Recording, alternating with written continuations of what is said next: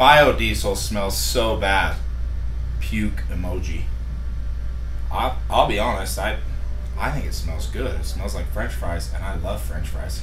Well, I mean, is this guy huffing gas in the shed, in the tool shed or something? I mean, you're not going to be huffing biodiesel in the tool shed, so it doesn't matter what it smells like, right? The reality is it leaves the smallest footprint around.